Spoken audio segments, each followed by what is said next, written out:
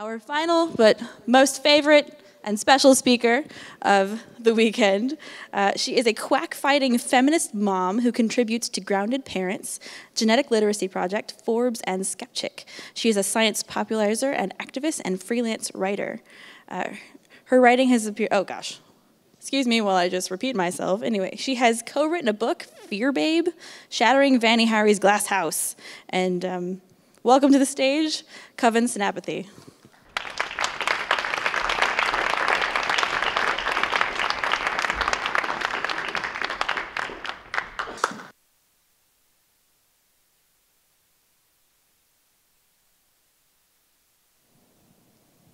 Hi everyone, is that working? Can you hear me?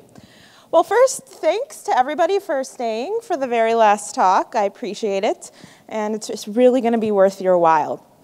So me, I'm not really that cool in person, but that's me with the science sword that I'm a little bit known for in certain circles.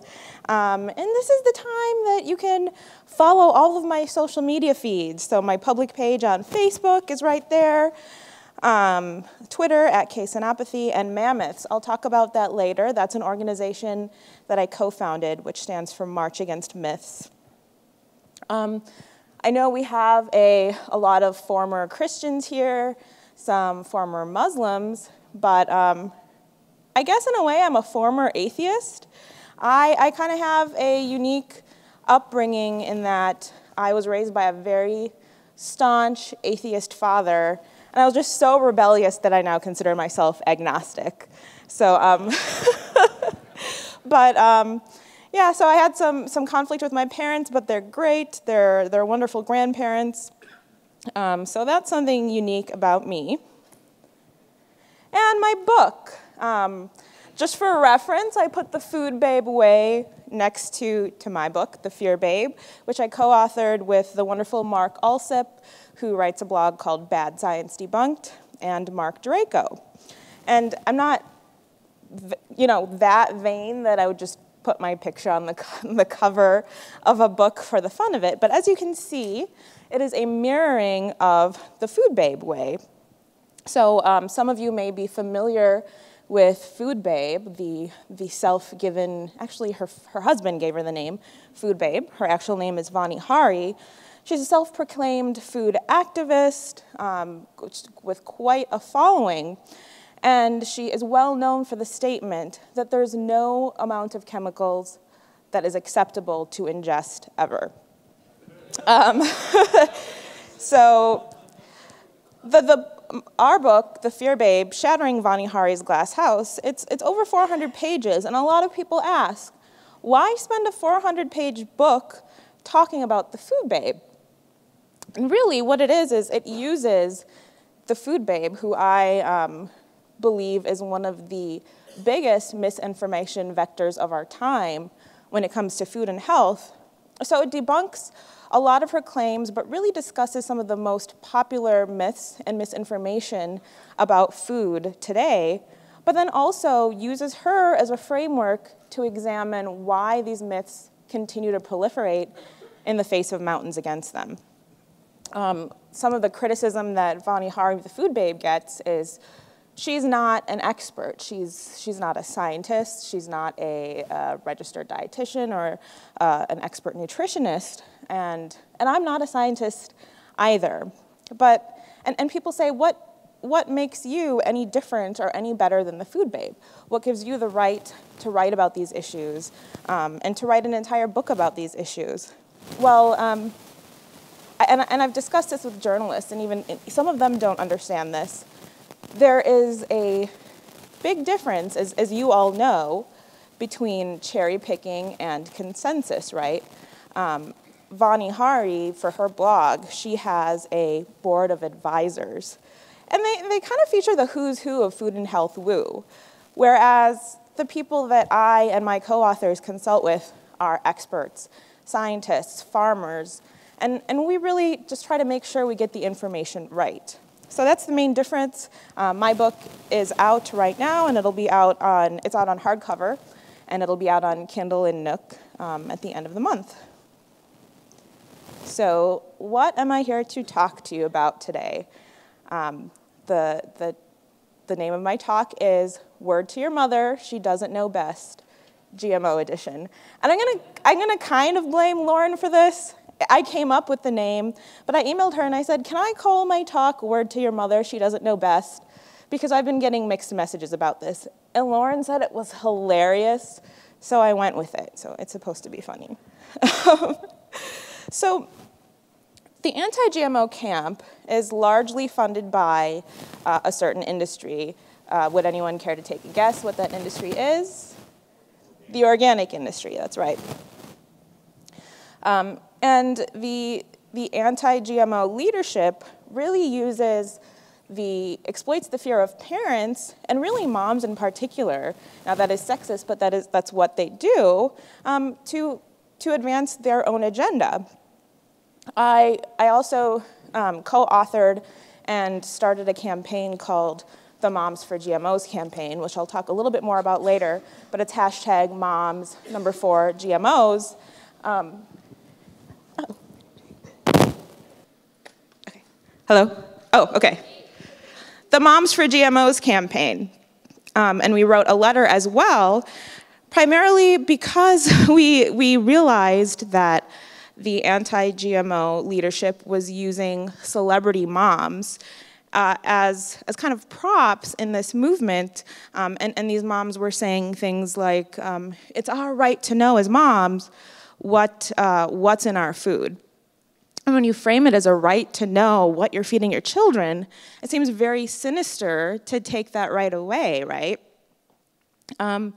So another poll, and be totally honest here, there's no judgment. How many of you are wary about GMOs or even anti-GMO? 1, 2, a few out there, okay. And then how many of you would consider yourself pro-GMO? All right. And anyone think that there's no such thing as a GMO? Okay. Oops, someone's phone is up here. It's dinging, but that's okay. All right. So I hope you can read this. This is a little quiz I use sometimes. Which of the following are GMOs? Corn engineered with a gene from Bacillus thuringiensis, a bacteria, to express an insecticidal protein. Corn created by scientists crossing genetically homozygous corn genomes, resulting in more robust heterozygous varieties. These are commercialized and sold. And then the third one, watermelon created by crossing a parent with 4 sets of chromosomes with a parent with 2 sets. The offspring with 3 sets cannot complete the process of meiosis, rendering it sterile and unable to produce seeds. I particularly enjoy those. Number 4, papaya with a short viral sequence in its genome, allowing it to resist harmful ring spot infection. 5, kiwi created by applying a chemical to induce multiplication of the number of chromosomes, called polyploidy, causing the fruit to be larger and more commercially viable. 6, apple created with reduced expression of the enzyme that causes it to turn brown. It'll still brown when rotten, but not when bitten. And 7, grapefruit created by exposure to gamma radiation to induce artificial genetic mutations, and those with beneficial mutations are then commercialized and sold.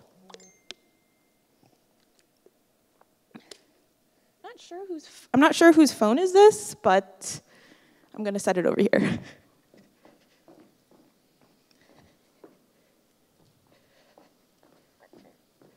Anyway, you can see that there are quite a few breeding methods up there on the screen. And I'm not going to give you the answers right now, but only 3 of these are considered quote-unquote GMOs by journalists, regulatory, and commercial entities. So as you can see, it's an arbitrary definition. There's this kind of false, well, not kind of, there's a false dichotomy between natural and unnatural, organic and quote-unquote GMO. Again, I don't like this term, but for the purpose of this presentation, I'll use the term GMO, and I often use it when I write as well. But really, the vast majority of the food we eat is has been created in artificial ways. And people often say, well, selective breeding and hybridization, these are natural. But as you can see, there are a lot of other very unnatural ways that the food we eat has been created.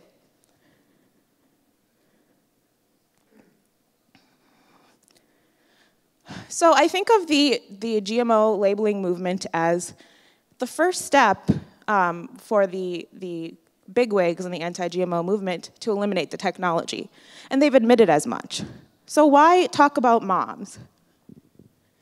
So on the left here, we have this cartoon of a mom with a kid, and the kid is reaching for the organic apples. And you know, when your kid wants something or has a desire for something, you want to give it to them. And so we see we're organic, $1.67 a pound. We're not, $1.27 a pound. Does something seem wrong there? Just that part? It's a much bigger difference. And then you see in the cart, snack, soda, chips, the mom's bag, her designer bag, $175, her shoes. And the caption says, "Oh, sweetie, I'm so sorry, we just can't afford the organic apple. Why not pick one of these instead?" So this is essentially mom shaming, right? Why should the mom have to pay more for organic, which there really isn't any health or environmental reason to do so, but I won't fully get into that in this presentation today. It's implying that she's selfish and that she cares more about herself than the child in the cart, which is simply not the case. And then on the right, you see a meme that says, "A worried mom does better research than the FBI." I saw this on Facebook the other day and thought it was very relevant. But someone commented she said something to the effect of, "I've been in CSI training and I'm pretty sure that there weren't worried moms taking cadaver fingerprints." But so there's also this false idea that having a child or giving birth somehow endows a mother or a parent with additional wisdom that is simply not there. It's a fairy tale. It's a fantasy. Yes, we worry about our children, but it doesn't magically give us the ability to discern the truth or to understand science or to sift through Google and go through the misinformation on the internet and find what's credible.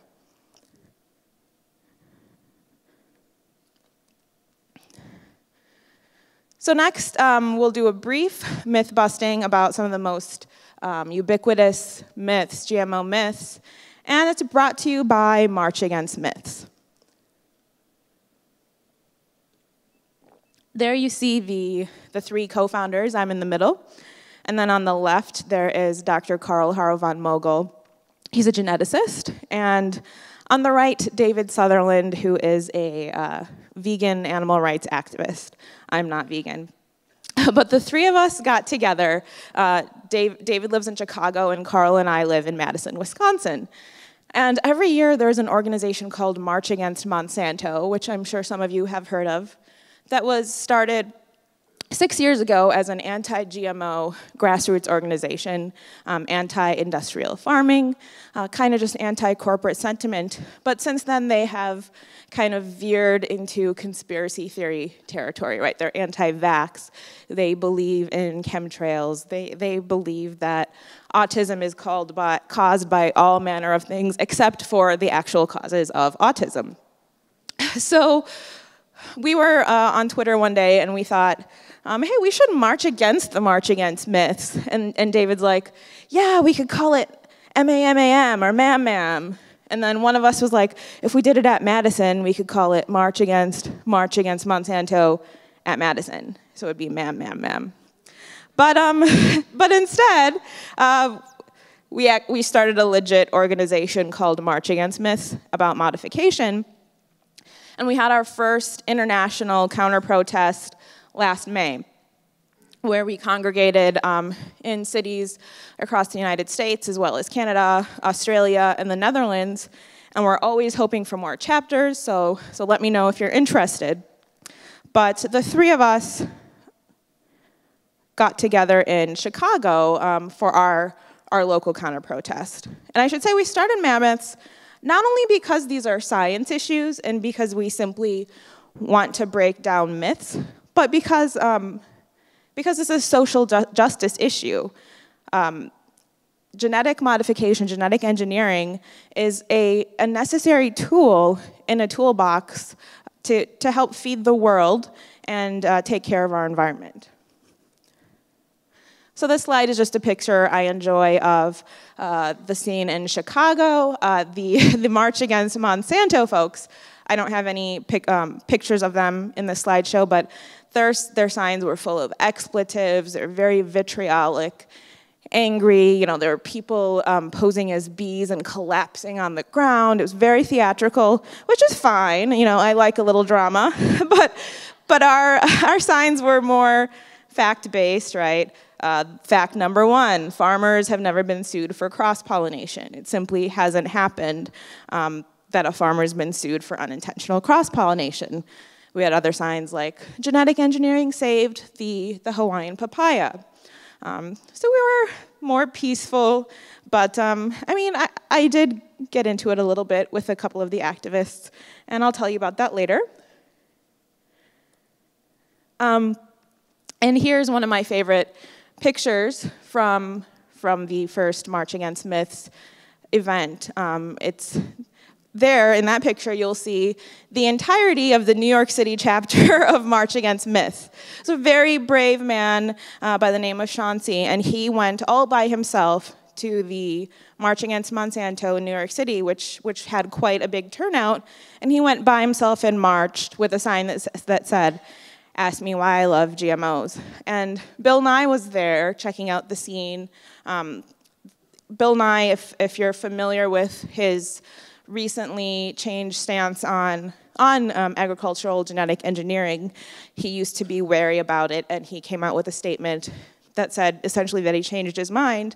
Bill Nye went up to Chauncey, and they had a nice conversation about why Chauncey was there all by himself. And this kind of is very demonstrative of the David against Goliath myth that, you know, anti-GMO activists are the David against the big agrochemical, big ag biotech Goliath. And that's simply not the case. People will say, follow the money, that's why there's GMOs in all of our food. Well, you similarly have to follow the money when you're looking at the anti-GMO camp. So next, we'll go through a few myths.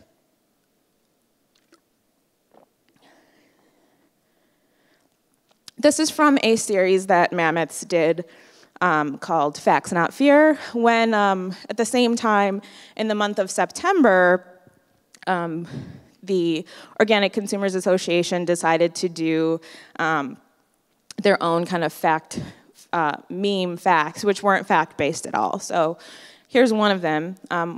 There's one of the biggest, if not the most common myths about organic farming is that it doesn't use pesticides, whereas organic allows the use of pesticides that are approved by the same processes that conventional farming and farmers who use genetically engineered crops use.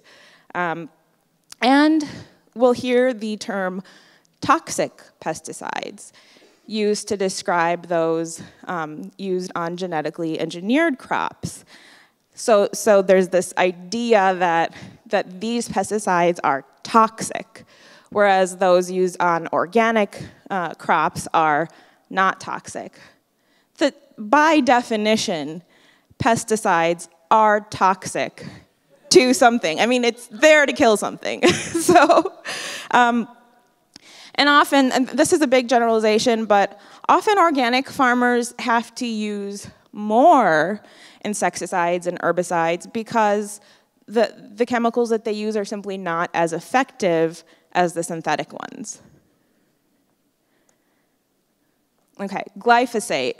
The active ingredient in Roundup is the herbicide that the anti-GMO leadership loves to hate. It's blamed for all kinds of health problems. It's blamed for autism, cancer, even mental health.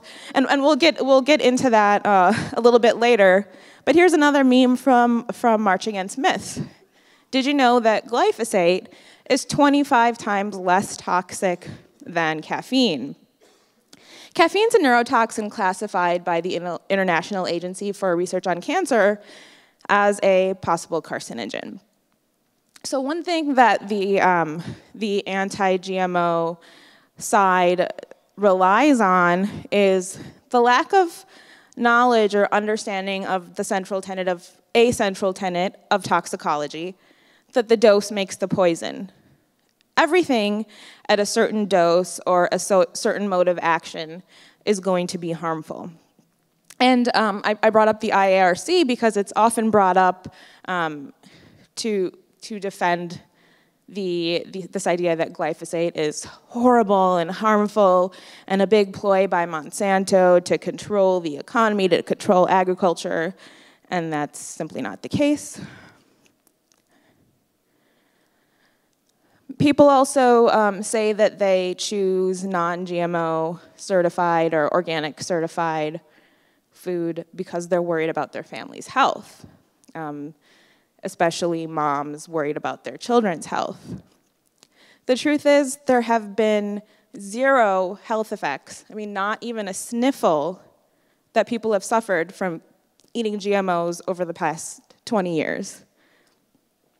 And then contrast that with some of what we've missed out on because of overregulation and fear and lobbying based on ideology.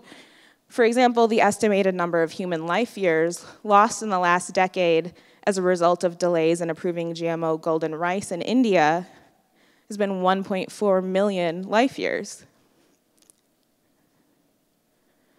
I should also mention that golden rice is not a Monsanto product. It's a rice that has been fortified with beta-carotene, which is the precursor to vitamin A. Now, there is a huge problem of vitamin A deficiency in India and Southeast Asia and Africa that causes blindness, maternal mortality, and death.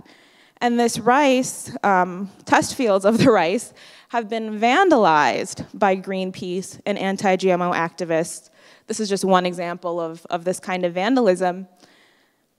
And it's kind of funny because anti-biotech folks will say, there's not enough testing of these products, but then they destroy the test fields.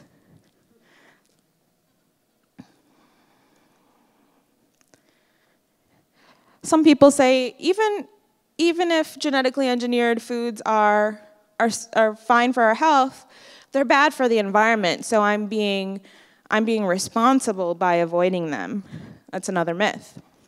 Again, this is kind of a simplified explanation. It's memes. Then again, the reason we use memes is because people like memes on the internet these days. So I'm sticking with them for the purpose of this talk.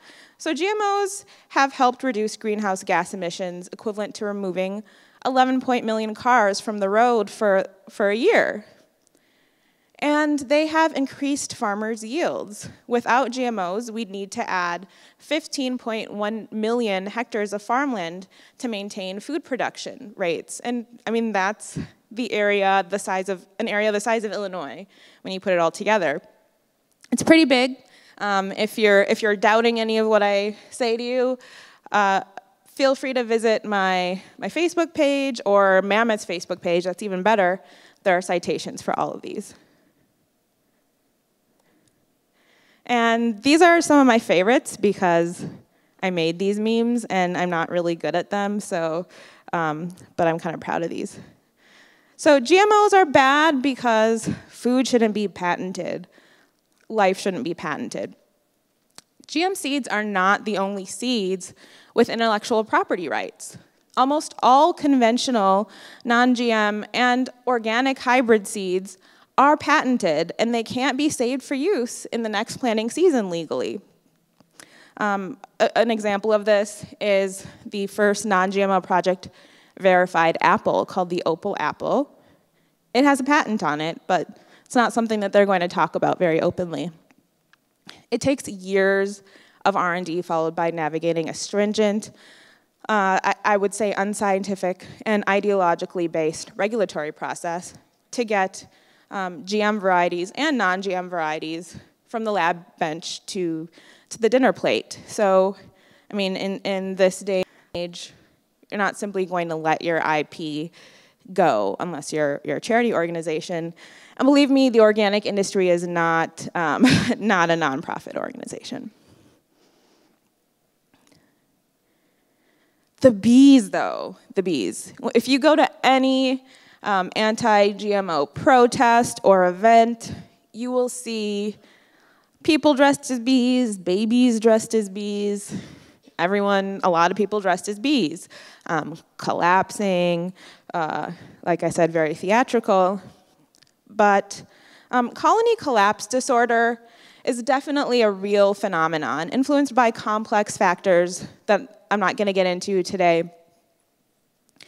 A relatively new class of insecticides thought to be less harmful to beneficial pollinators called neonics have been blamed by the anti-GMO leadership for colony collapse disorder and the death of bees. And these chemicals are often used on genetically engineered crops. So the bees have become a big symbol used to demonize agricultural biotechnology, again, a myth. People say that there aren't consumer benefits to agricultural biotechnology, that it only benefits the corporations and sometimes only benefits the farmers. But we have items now that benefit the consumer. And if it weren't for ideological, non-evidence-based lobbying and fear, there would be a lot more that we could have. Things we do have. Non-browning apples are about to hit the market. They're called Arctic apples. They come in several varieties. And you cut them open or bite into them, and they don't turn brown. And some people will say use lemon juice, but I kind of want non-browning apples. And they also don't bruise, and that reduces waste. Again, this is beneficial for the environment. We have non-browsing, lower acrylamide potatoes about to hit the market as well. I've tried them, they're delicious. They taste exactly like potatoes, except they don't turn brown. And again, they reduce waste because they don't bruise. You don't get those black spots when you open them up. Acrylamide is, again, a compound thought to be harmful when coffee beans are roasted, and also when potatoes are cooked at high temperatures like frying, and then these potatoes have lower acrylamide levels. Stuff we could have, I mentioned golden rice. Tear-free onions, I don't know how exciting that is to you guys. I don't cook a whole lot, my husband usually does that, but when I do, the onions really get me. And there were tear-free onions that existed, but they didn't get to development and commercialization. And I've asked people, what would you like to see to be as a benefit of genetic engineering? And I often hear non-browning avocados. Actually, there is a group of people on social media that's been asking the company, it's a small company that created the non-browning apples, to create non-browning avocados, Okanagan Specialty Fruits. And they say, you guys, we don't do avocados, we do apples. But it's a dream, and I hope it comes true. Mom harder. On the left, you see moms across America, And on the right, you see the Moms for GMOs. The Moms for GMOs is this letter that I mentioned. And in that picture, you see, let's see, on the upper left, Joni Kamiya. She's the Hawaiian daughter of a GMO papaya farmer. We have a blogger, Sarah Schultz, and mom from a blog called Nurse Loves Farmer. Jenny Splitter, one of my fellow Grounded Parents writers, me, and there are also 3 scientists pictured here, Dr. Anastasia Bodnar, Dr. Leila Kadirai, and Dr. Allison Bernstein. So here's a situation in which mom does know best. So listen to these moms. And on the left, we have the moms across America. You have a lot of little kids, which I find problematic at these protests because they don't really understand the science and social issues around this. You see a sign that says, "I'm not a science experiment." I see that a lot, and it doesn't make a lot of sense. But on the left side, about 2 from the left, there's a woman by the name of Zen Honeycutt. She is an anti-GMO activist, anti-vaxxer.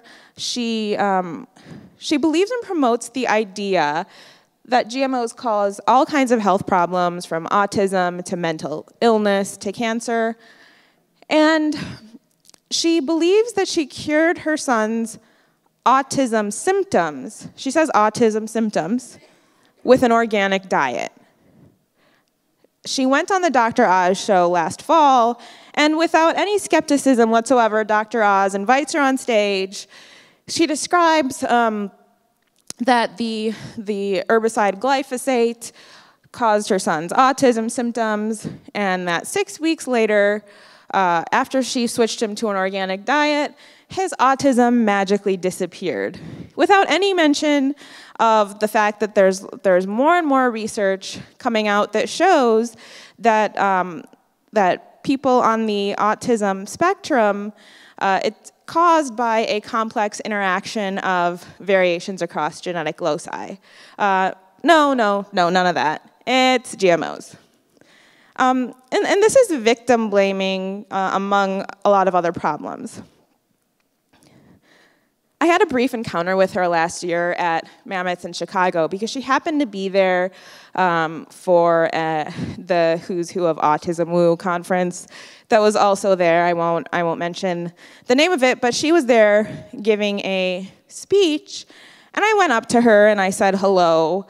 She knew exactly who I was. She had previously gone on a radio show saying that my name was made up, that I had to be paid off in order to express these opinions. But anyway, she asked me how I could possibly, quote, risk my children if there was even one study showing harm from GMOs.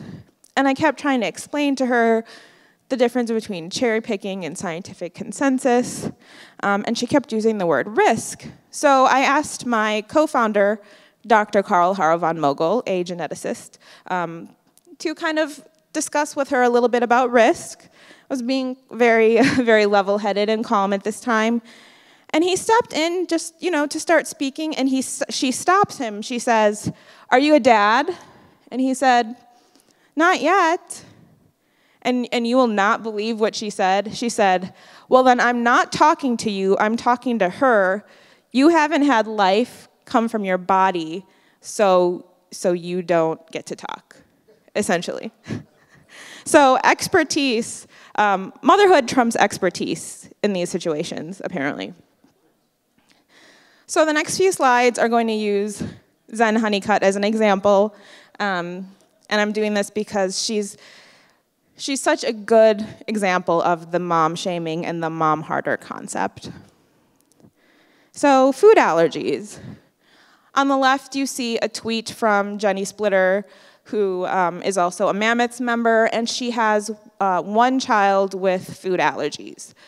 And she tweeted, "Shame on moms across America," and she had posted a blog explaining how at a Mammoths event in DC, the moms across America kept accusing her of causing her children's food allergy issues. And Moms Across America tweets, "The damage can be reversed. I'm sorry you can't find it in you to protect your child." So, I mean, this is the kind of tone that's very common.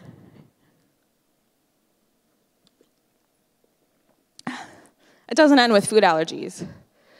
Birth defects. I mean, Zen Honeycutt just pops up like she's some kind of Poe, but she's real. Like, these are real tweets. The Daily Mail tweets, "Baby born with 12 fingers and 12 toes, and doctors have no idea why." Zen Honeycutt.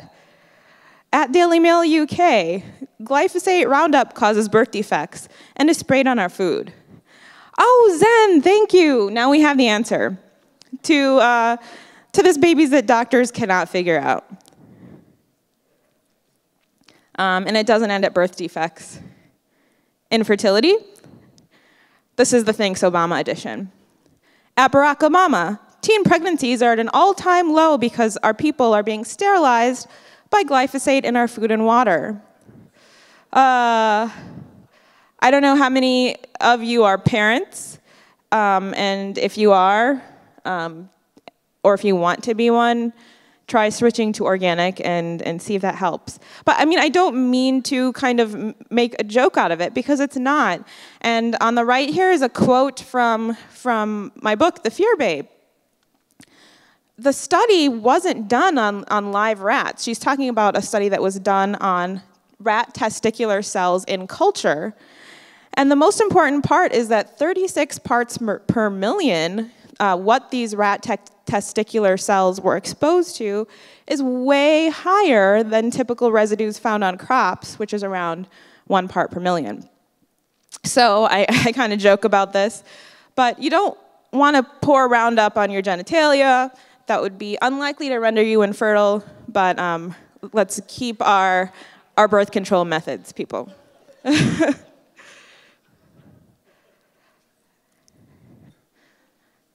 So here's a picture of Sarah Michelle Gellar. And this is what kind of started the Moms for GMOs campaign and letter. The picture there has the hashtag conceal or reveal. I'm signing the conceal or reveal petition to tell them they have to be on the side of moms. And then below it you'll see Just Label It, we have the right to know. Just Label It is funded by the organic industry. And if you think back to an earlier slide, that meme that showed the mom who was a better researcher than the FBI was a meme from a blog and website called Momavation. Momavation and Just Label It partner very frequently to do anti-GMO campaigns. So this is a very kind of small, close-knit world of anti-GMO activism. The combination of celebrity and motherhood is extremely powerful, right? We trust mothers, we know that they're worrying about their kids, and we're a culture that loves celebrities.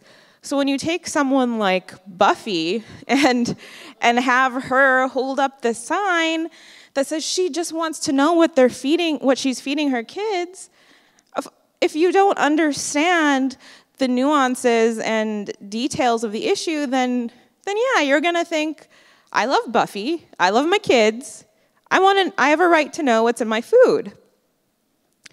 Just Label It is headed by Gary Hirschberg, the CEO of Stonyfield Organic. And if you go down the rabbit hole of these organic industry bigwigs, following them on social media, you will not even believe the things that they tweet or that they comment on Facebook. It doesn't seem real. So Dr. Leila Katiri, Dr. Allison Bernstein, and Dr. Anastasia Bodnar messaged me on Facebook when this came out, and they said, we cannot have this. I mean, this is Buffy, and scientists love Buffy. We have to do something about this.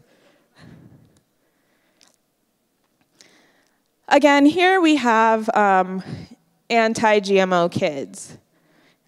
Does anything sound weird about that statement? I mean, it's kind of like saying, maybe not as extreme, but it's like saying, I was born Christian, or I was born Muslim.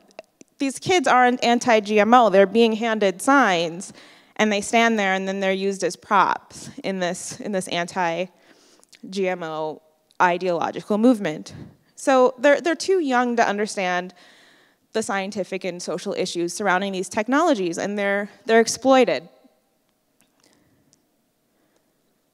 Okay, so I know that it's the end of the con and everyone's ready to go, so I'll leave you with a video from the upcoming Science Moms documentary. A married couple who are documentarians were inspired by the Moms for GMO's letter, which I hope that all of you will take the time to read, and they decided to make a documentary called Science Moms. So when they were filming with me, they decided to just give me a number of quick statements that were uttered by celebrities and asked me for my very quick response.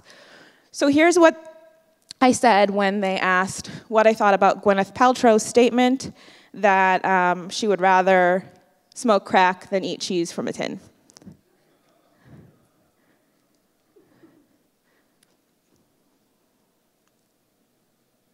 Well, I'm from Wisconsin, and I don't know, we just generally don't eat cheese from tins, but I would far rather eat cheese from a tin than smoke crack.